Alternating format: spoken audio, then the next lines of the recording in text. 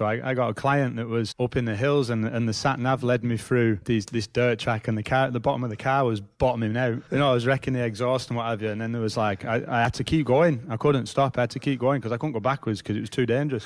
so I'm driving down the road. There's a big puddle, and I'm still not at this client's house. I'm nowhere near it, but there's a big puddle. So I thought, I'll go through that one. I went through the first puddle, and the second puddle was more like a fucking lake than a puddle.